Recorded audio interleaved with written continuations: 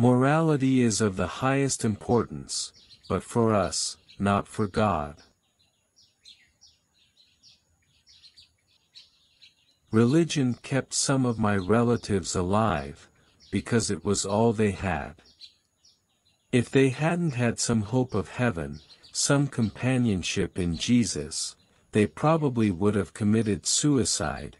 Their lives were so hellish. Religion in its humility restores man to his only dignity, the courage to live by grace.